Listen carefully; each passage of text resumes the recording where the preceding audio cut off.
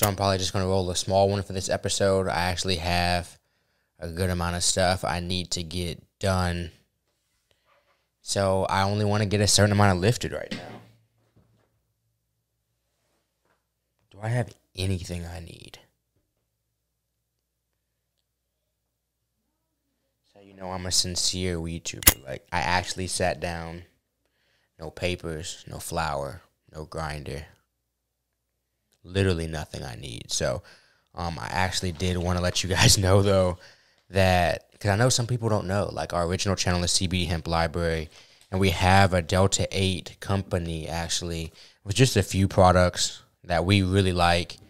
We worked closely with people to get them at the highest quality. So we have 50 milligram gummies.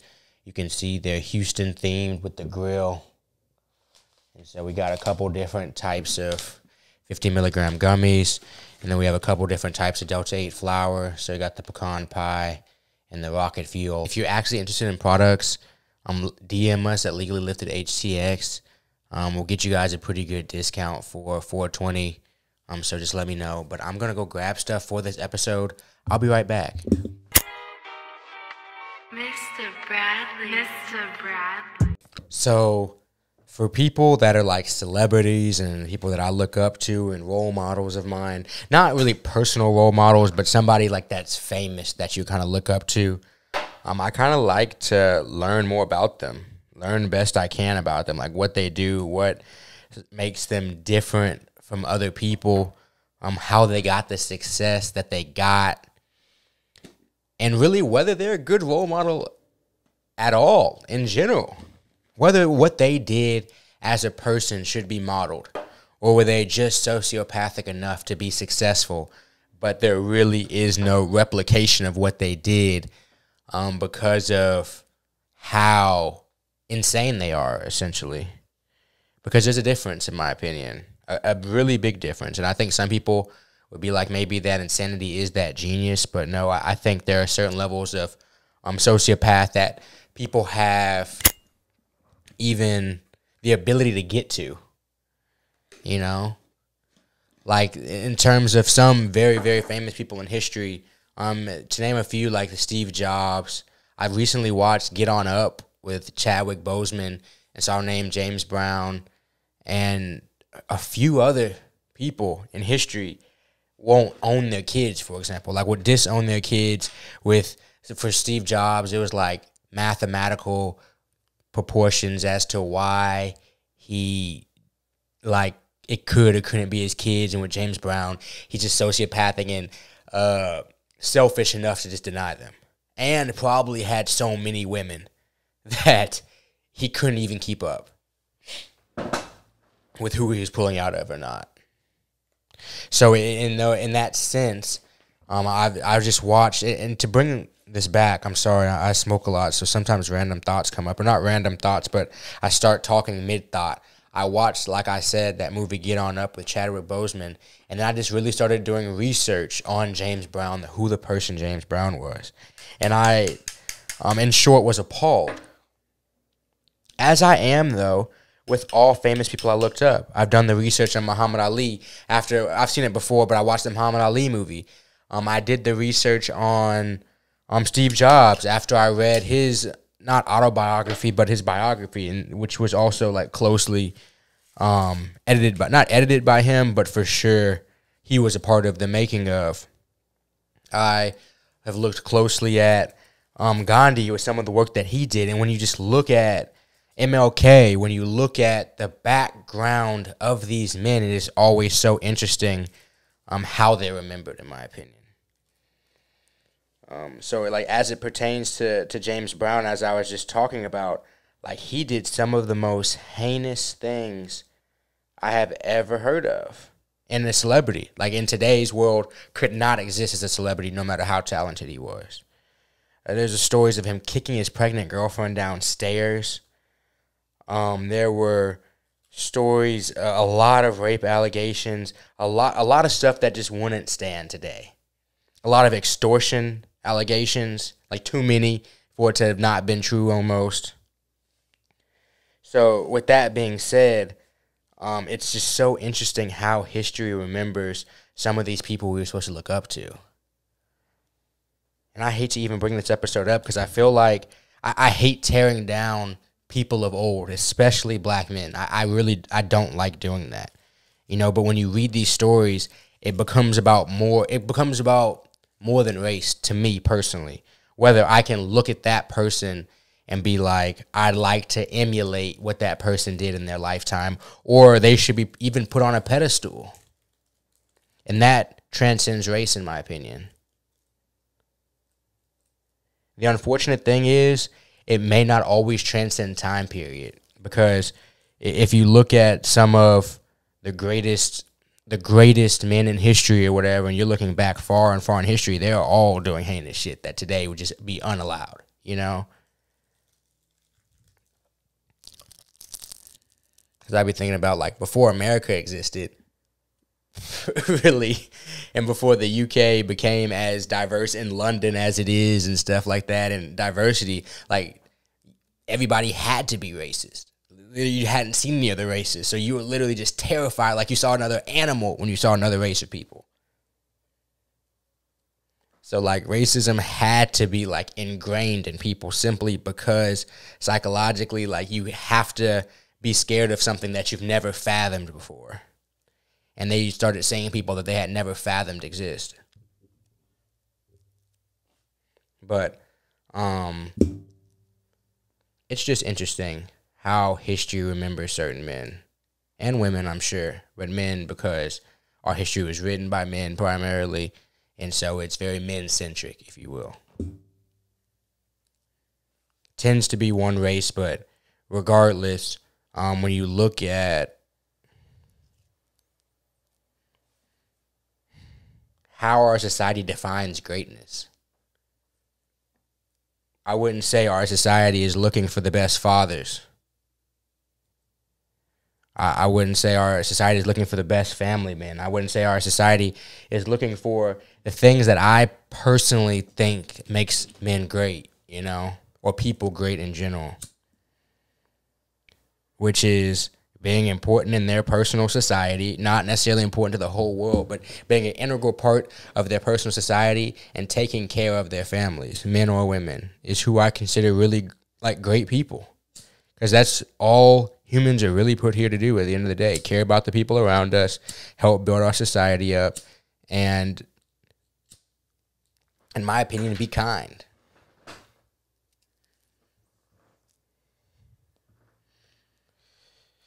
And a lot of the greats were not kind. Were not taking care of their families. Almost none of them. And I thought about it. I'm like, maybe these great men, like, that's just like what their sacrifice was.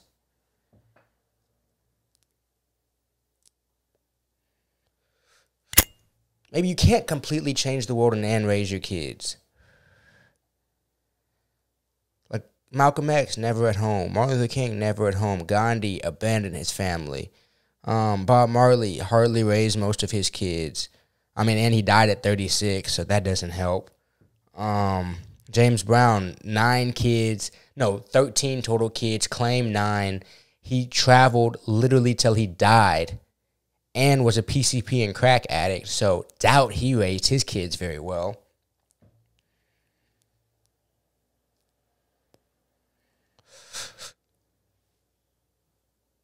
Like, as I do more and more research into these men, it's like I gotta stop doing research. I gotta, like, just listen to the stories and be inspired by the stories that we're supposed to be told,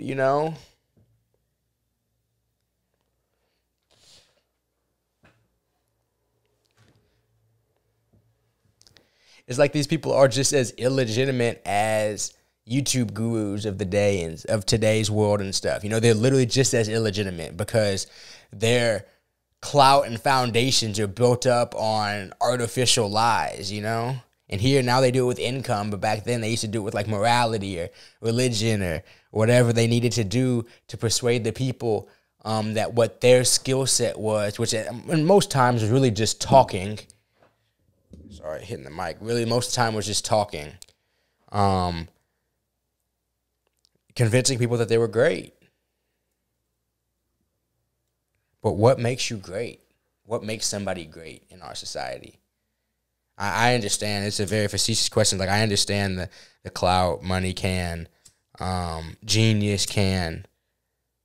But I guess when I personally think about it, it's kind of like, is that what makes somebody great to me? And the answer would have to be no, because that's just not how I live.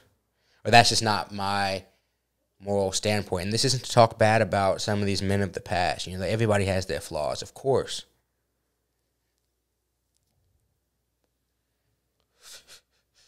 But some of their flaws were pedophilia. Some of their flaws were physically abusing double-digit women. Some of their flaws were abandoning their children as babies and never seeing them again. Some of their flaws were, I mean, I guess at least of what I just said was cheating on their wife multiple times or just divorcing them at will.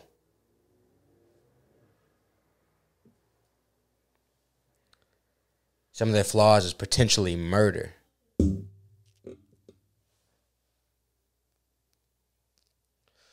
And so where do you go through and you look at what is, and we're seeing that it happened. Like what happened? What makes these men great? You know,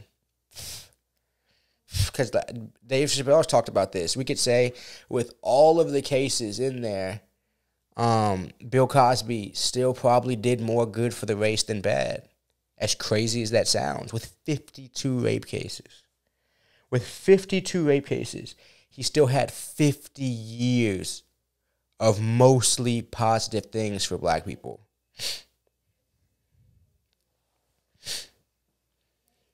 If he had died 10 years earlier, he would have gone in history as a great man. Which is, in my opinion, which is crazy too, you know. I think James Brown died just fast enough. James Brown makes it to like 2015. He doesn't make it. He goes to prison just like Bill, bro, because he was doing worse shit than Bill. Imagine that. Worse shit than Bill.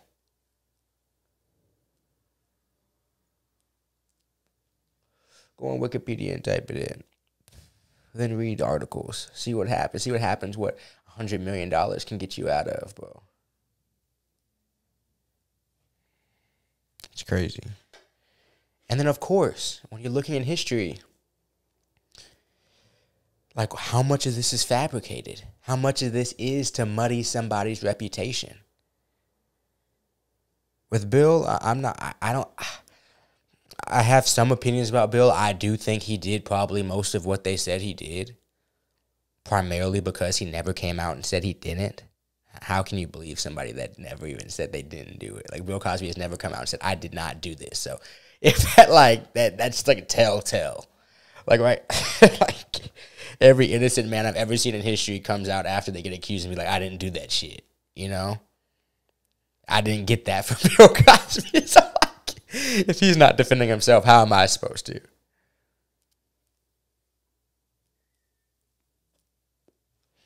But I do understand also that history is going to work to muddy the reputation of successful black men as well. So you're at an impasse, you know? Who do you believe?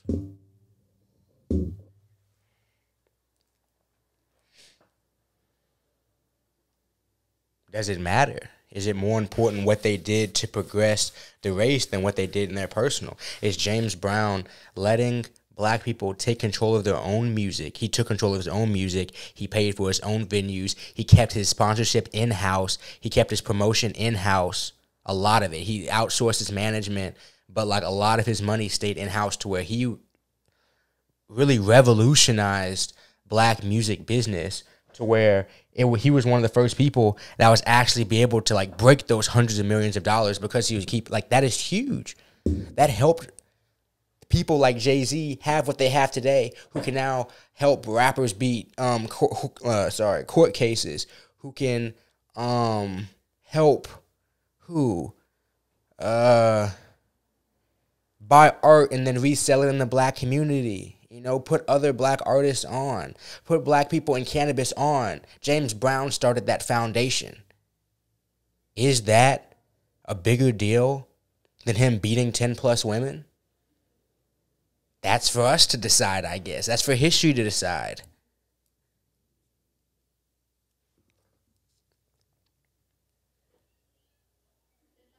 I don't know.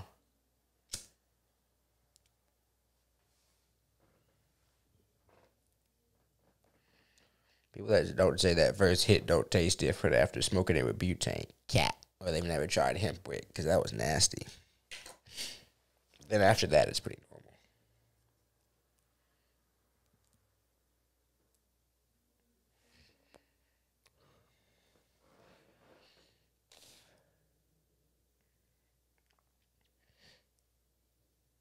But it's crazy. And it's especially crazy for people who don't have mentors personally in their life that they actually know. And when you see people on these pedestals, and those are your mentors because you don't have mentors at home, and now they aren't who they seem to be, I can imagine. I'm not in that position personally, so I can't speak for those people, but I can imagine that can be extremely heartbreaking.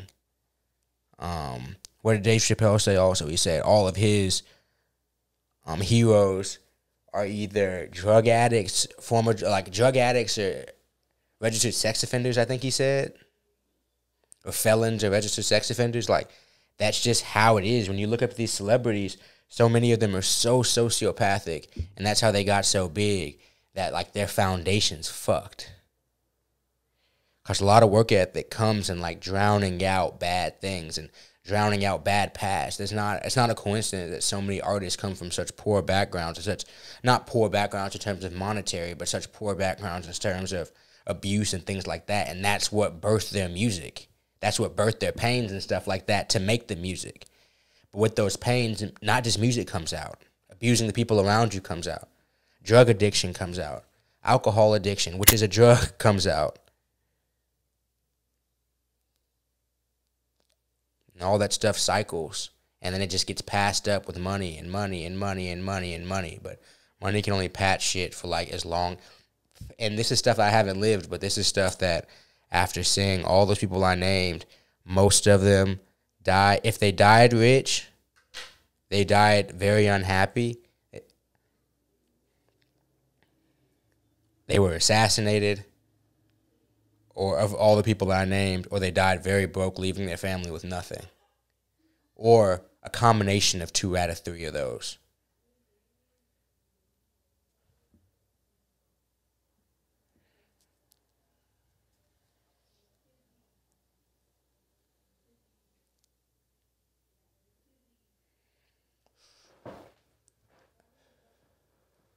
So who do we look up to, you know? How do we find mentors?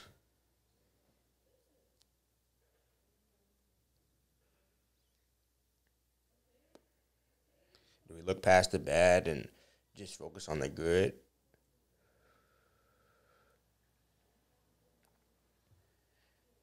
Everybody's got a dark side. How dark can their dark side be for them to be acceptable in our eyes? I have my limits. I've already lost respect for too many of these older generation like heroes, to be honest. They've already lost my respect. To be honest, when you don't take care of your children, you lose my respect. And I'll still study your work. Like, I still study Steve Jobs. I still look at James Brown's like business aspects and stuff like that. But yeah, when you don't raise your kids, it's tough for me to respect you for real as a human being. And that's just me personally, but some people, and I can understand this view because these people are still necessary, you know? And these people came from a lot of times abuse and pain from their childhood. So is it their fault? Yes. I mean, it's everybody's fault. They can't raise their kids, in my opinion, to be honest. Other than victims, for real, like rape victims and stuff like that. But like adults who, especially celebrities who have the means to do it but choose not to do it, lose my respect. Of course, there's extenuating circumstances where people just cannot do it. But these multimillionaires can, you know? And so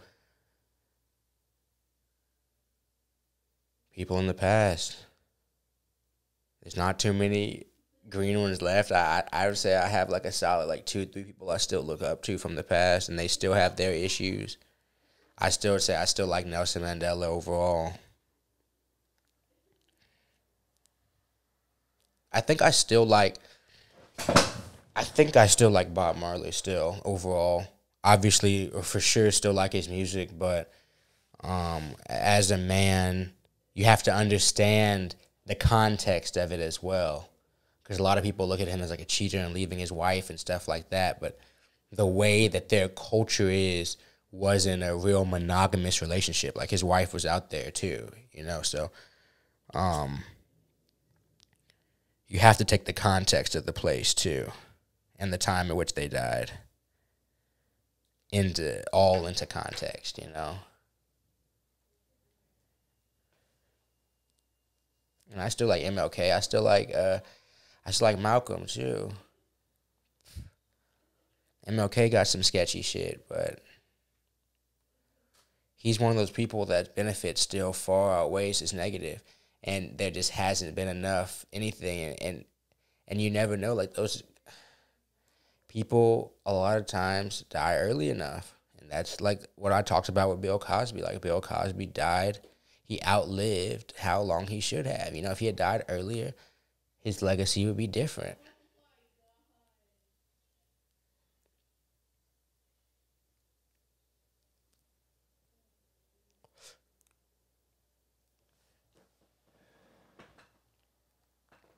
Hope I didn't ruffle too many feathers. Hope I didn't talk too bad on your heroes.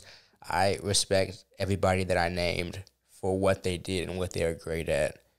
But this episode is really talking about who I would want to look at and emulate. And it's tough. And it almost makes it tough to look up to anybody in modern day until they die. And then even after that, you never know what comes up later, you know?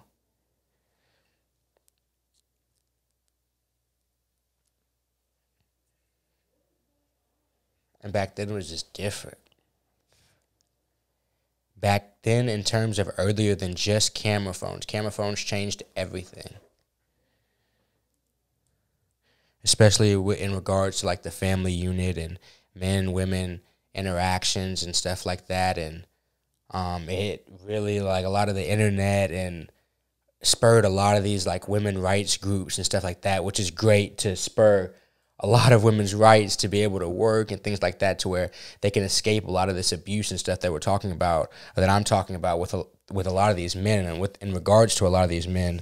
Not to say that abuse doesn't still happen, but times are a little bit different now. Like somebody like James Brown could not be doing that.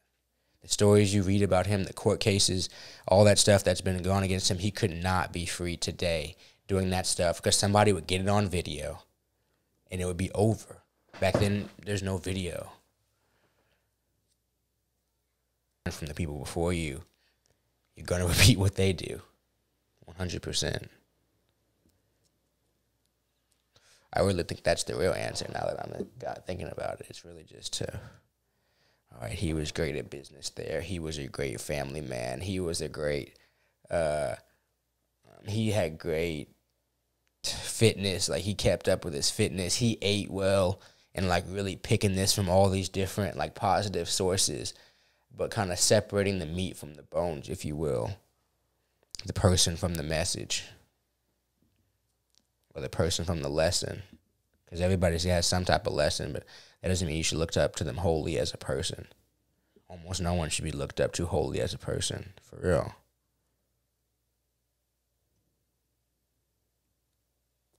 Just, like, one or two aspects of them.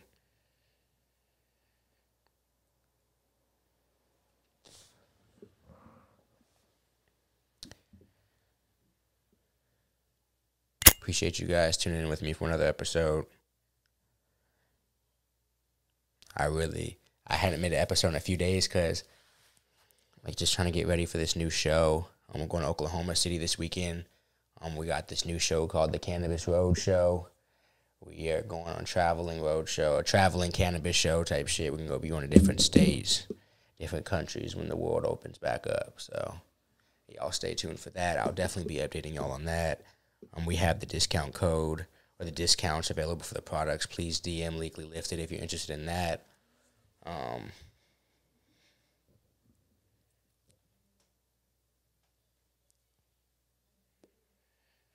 Appreciate you guys tuning in for another episode once again.